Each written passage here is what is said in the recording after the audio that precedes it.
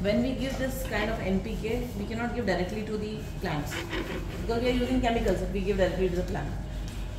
What percentage of the ions, we need ions actually, we do not need those chemicals in their original form. We need their ions which is required for the growth of the plant.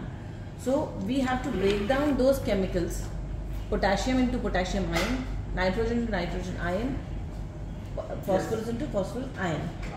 So for doing that there is a process. When we give directly to the plant, it takes 10, 15, 20 days for the soil and the plant to actually absorb it.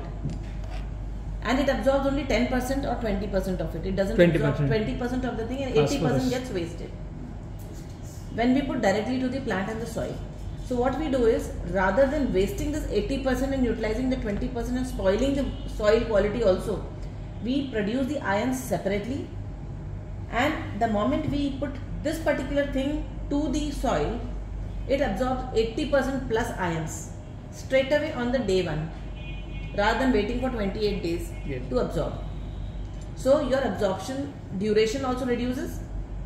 The quality food plant is getting, which is an ion, which is not a chemical, which is already broken down into the ionic form. So that is process is called PAATHSHALA. So the complete video is there, you can watch that. I have some questions if I may, to understand this. Thank you for the presentation. First, can I just say,